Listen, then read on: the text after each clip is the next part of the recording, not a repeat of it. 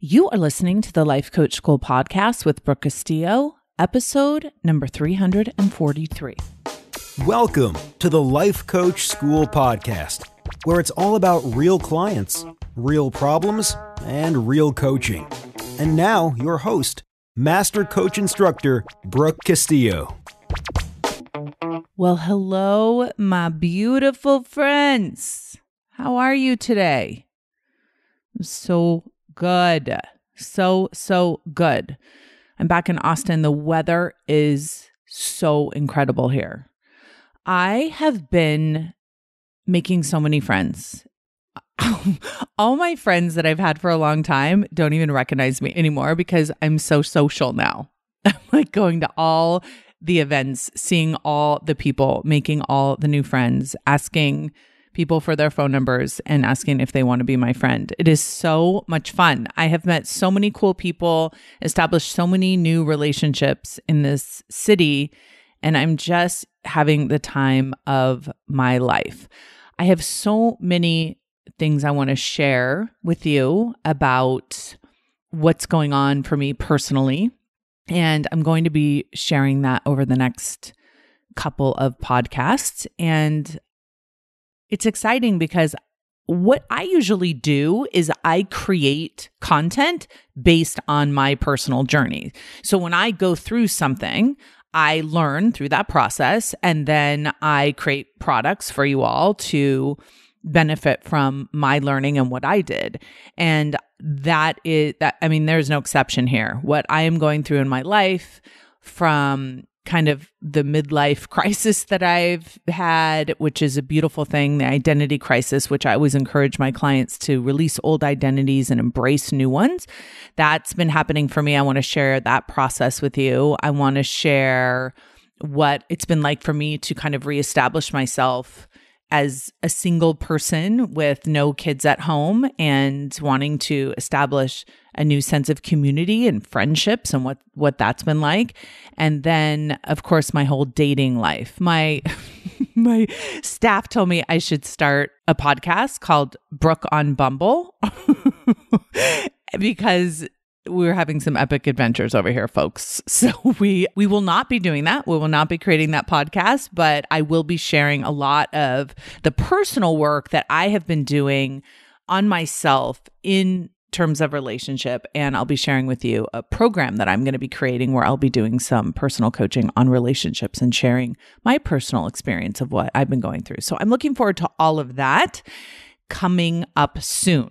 Now, this podcast today is a podcast on answering the question, do you know how to be yourself? Do you know what it is like to truly be you?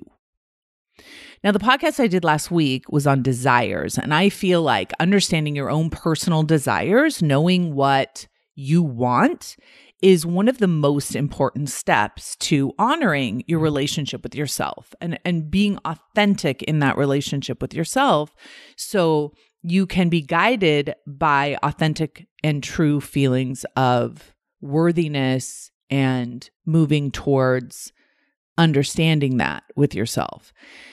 You've heard me talk a lot about getting to the point where you understand that it's not better there than here, and that you're not going to be more of yourself when you arrive at a certain place, and you're not going to love yourself more when you arrive at a certain place.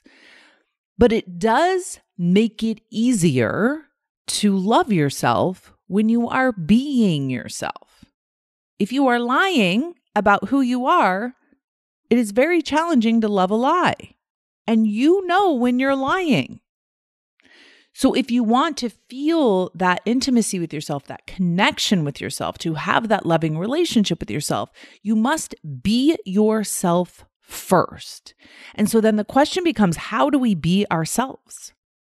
How do we find out what it's like to be truly us? When you're asked the question, do you know who you are? Do you know the answer? Do you know who you are? Are you being her? Are you being him? Are you in that space of being yourself?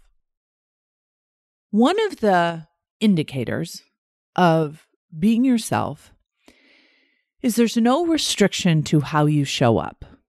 There's no second guessing. There's no questioning. There is simply just being and telling the truth to yourself and to others about who you are with very little regard of whether someone's going to like you or not. Now, remember my whole concept about peaches, right?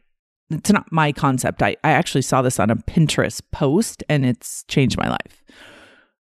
If someone doesn't like peaches, we don't blame the peach. We don't even blame the person for not liking the peach.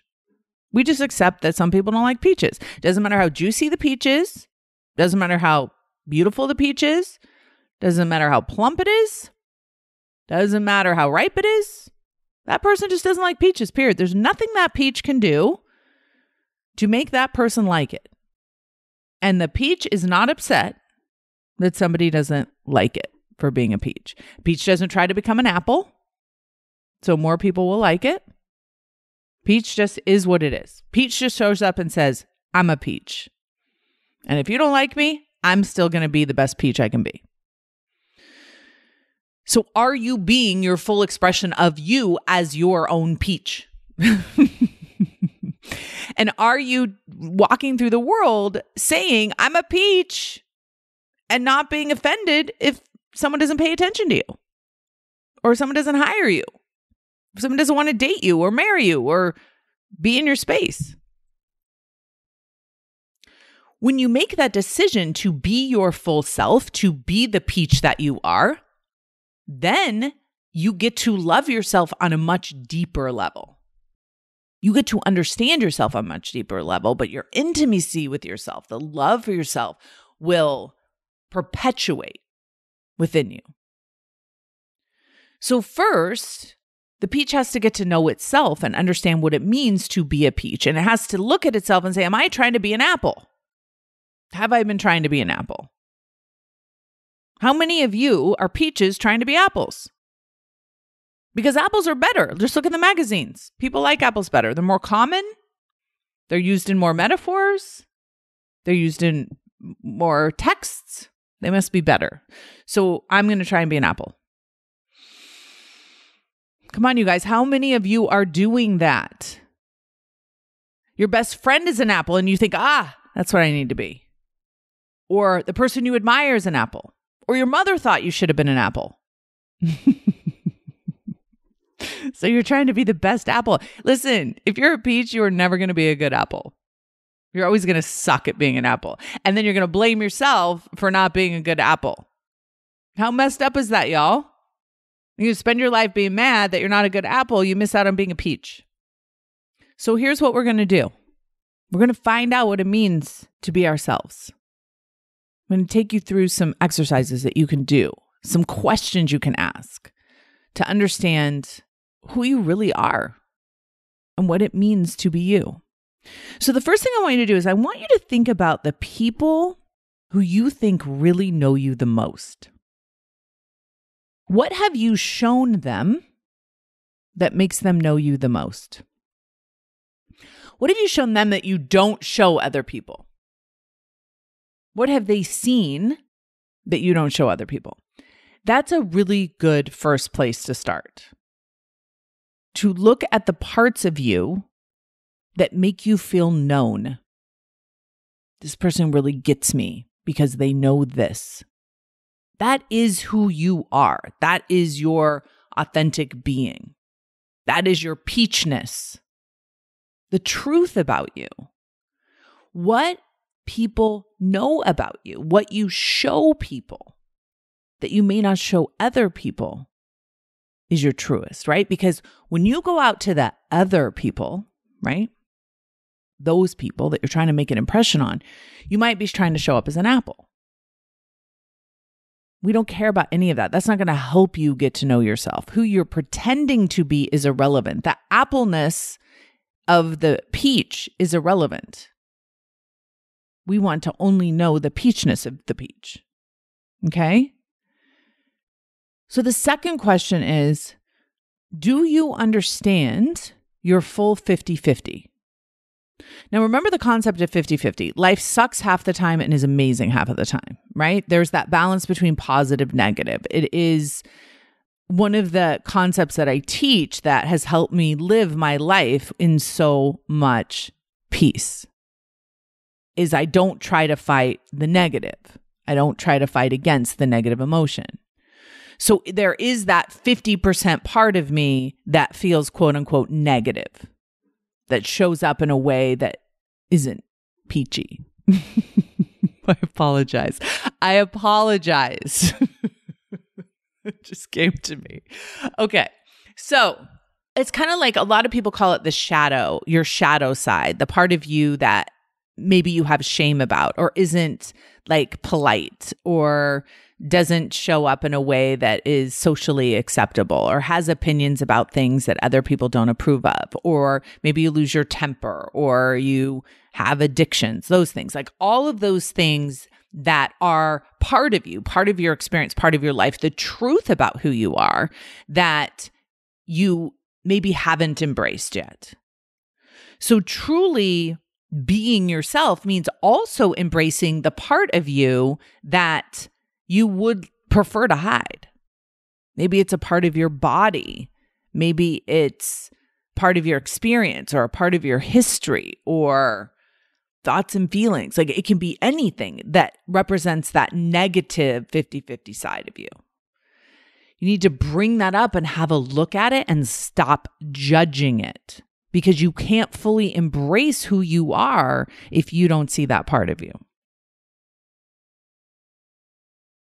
The third question is, do you know what you most love and desire?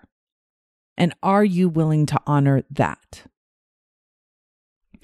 I've had so many experiences lately, like such intense experiences of gratitude that have been so overwhelming that I just sob in gratitude. I cry in gratitude. So much of the gratitude is for myself.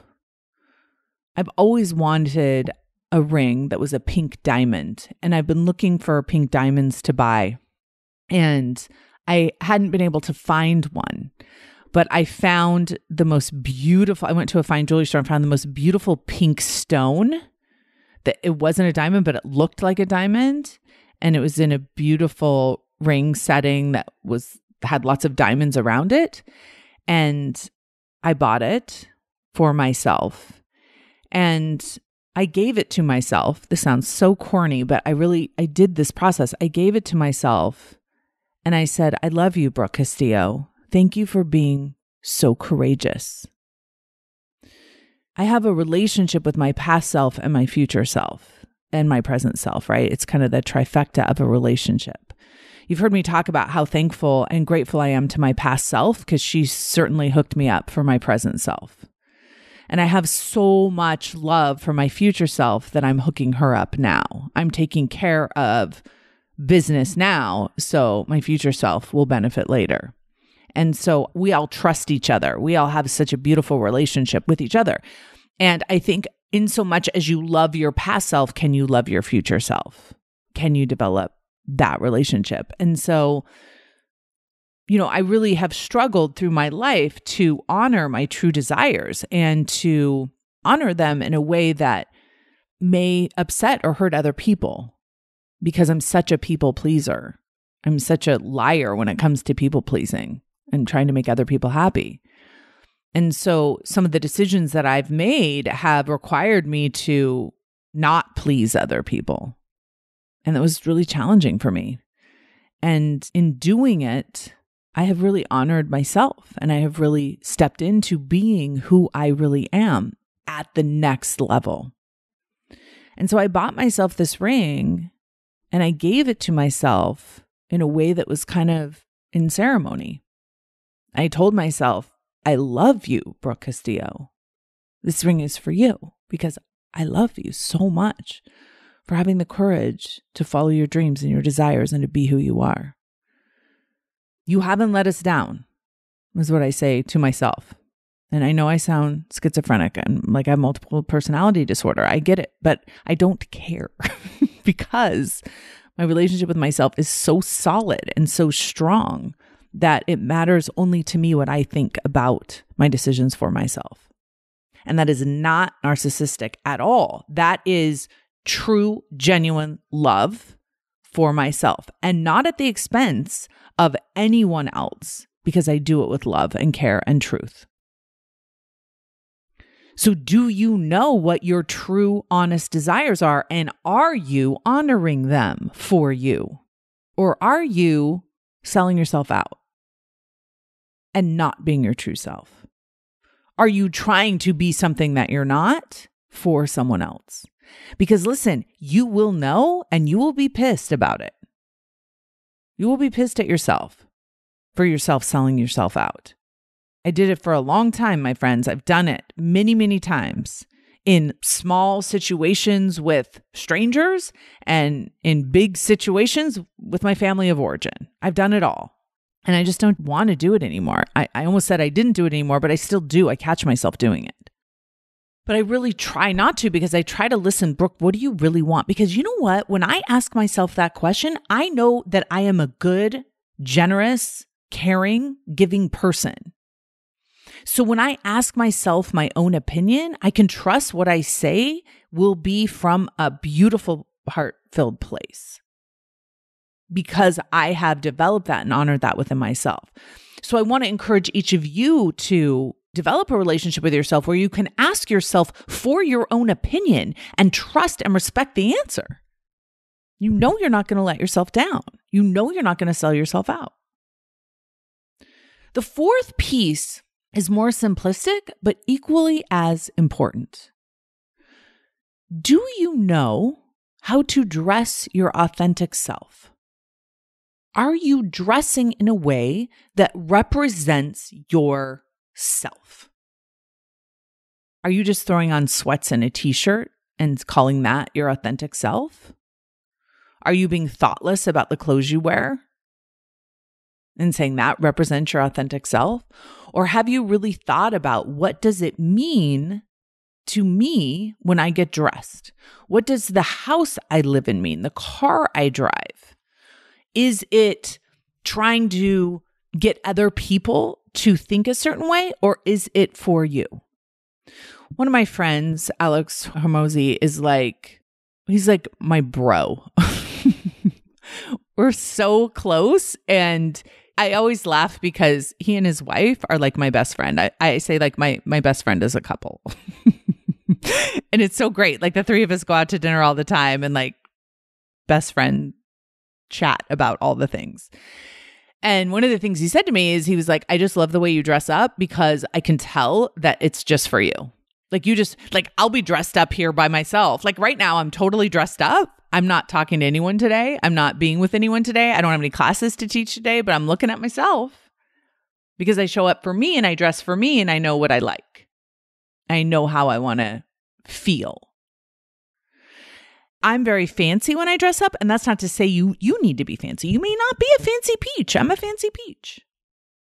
I just want it to be conscious. I just want you to listen to yourself. If you could dress any way that you wanted to, how would you dress? Have you thought about it? Is this how you want to show up? And if the answer is yes, fantastic. If you want to change it, great. I just want it to be conscious for you. The food you eat, are you feeding your authentic desires, your authentic self, or are you feeding the false pleasures?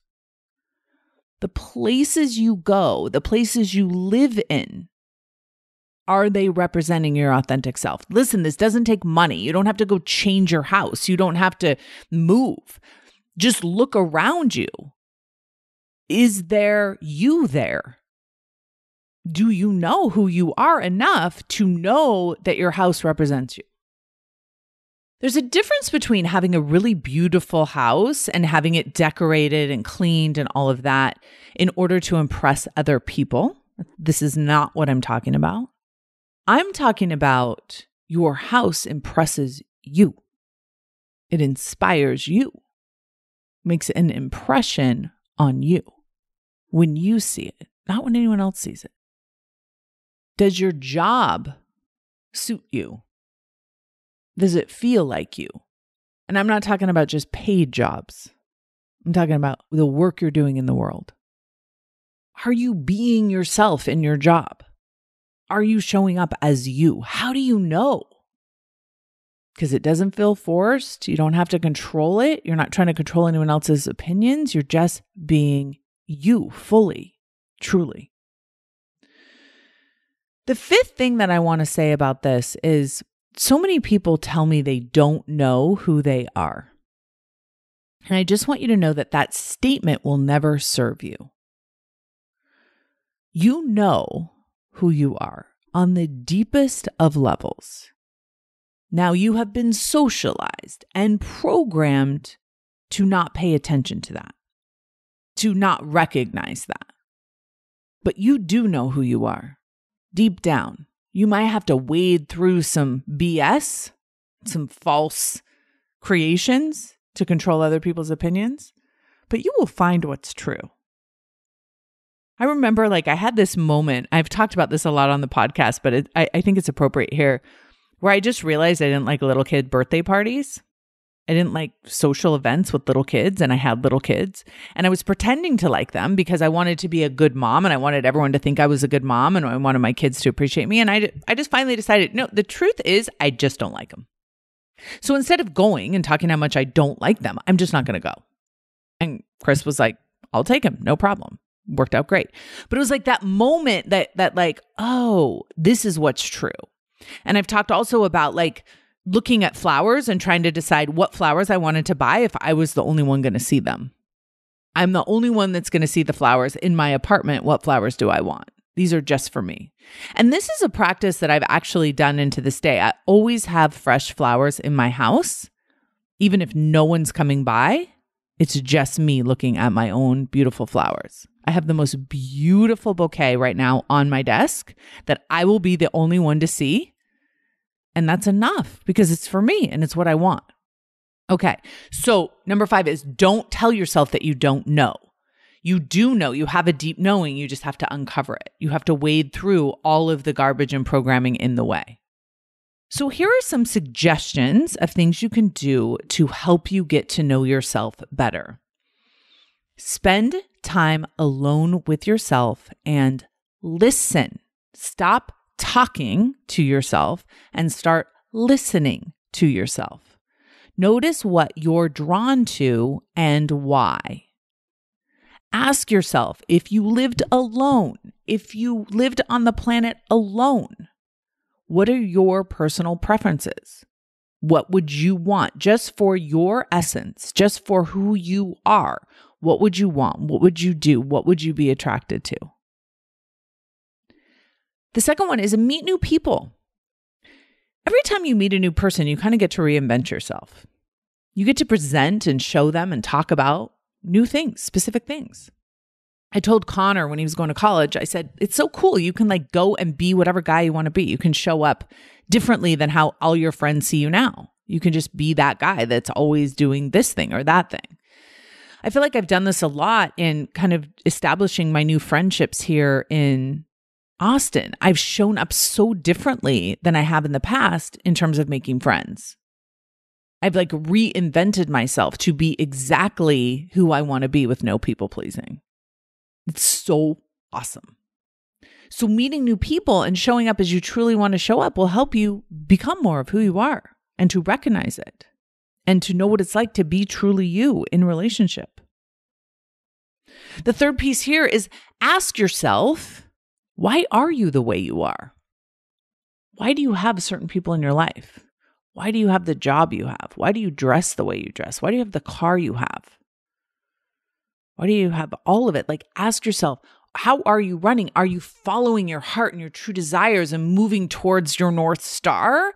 Or have you been an actor in someone else's play? Have you been an apple when you really are a peach?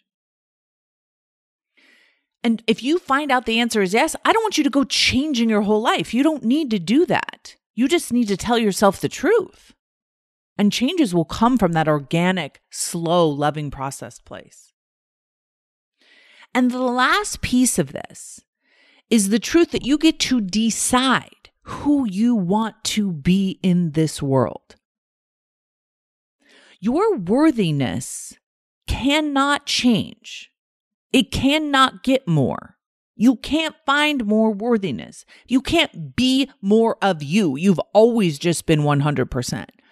You may not be recognizing it. You may not be showing up for it, but it has always been at the same level. Your whole life, your worthiness has been. Who you are is already complete.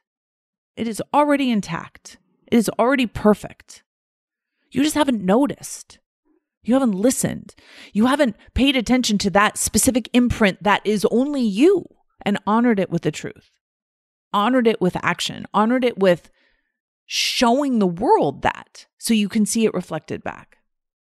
The reason we're on this planet is to play with who we really are in relation to the planet. The point is not to hide it away, to hide your spirit away, to hide that part of you away. The reason I think we're here is to display it, to show it, to let it have an effect.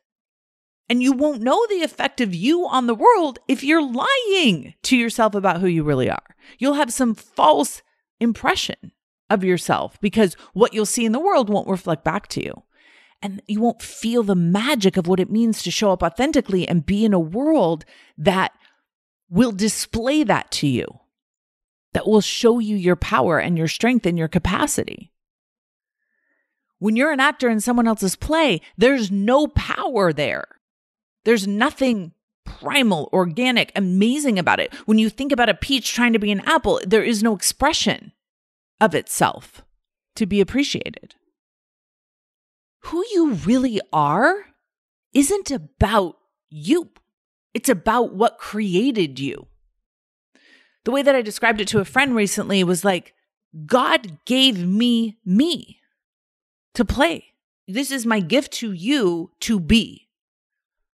And I'm like, well, I feel like we could have done a little bit better on the thighs. Could we think about that? I feel like maybe you made a mistake on how this looks. I'm not sure I like how loud the laugh is. Can we work on that? That's what we do. We like negotiate with the gift that is our life. And then we judge it as not good enough. Can you imagine? Those of you, like whether it's God or universe or spirit or just the experience of being alive, can you imagine like you're sitting down, you're like, I feel like you didn't quite get this one right. This gift you gave me, I just don't really like it. Thanks, but no thanks. How do I know that's what we're doing? I talk to you guys all the time. I'm coaching you all the time. That's what I hear you say. I'm not good enough. And when we say that about ourselves, that's what we're saying to that which created us. Your creation is not good enough. No, thank you. No, thank you, creator. Try again. I'd like a refund. But what if we were just in awe of the gift of being us? The opportunity, the honor, the privilege of being who you are. Like who you are, every part of it, your body, your mind, your parents, like the whole experience of being you is a gift.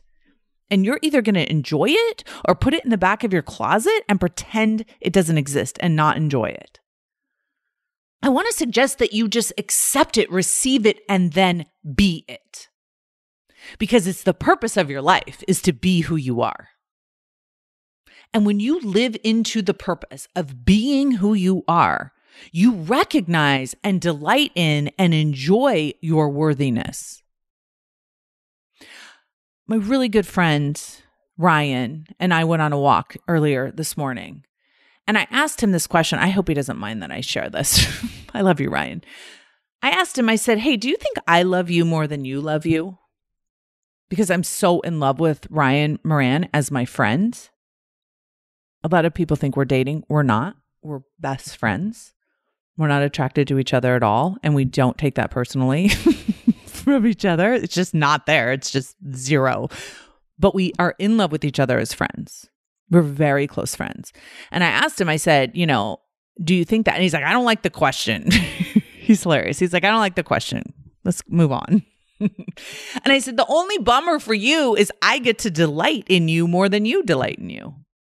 And I told him, I said, when you love me, we get to delight in me together.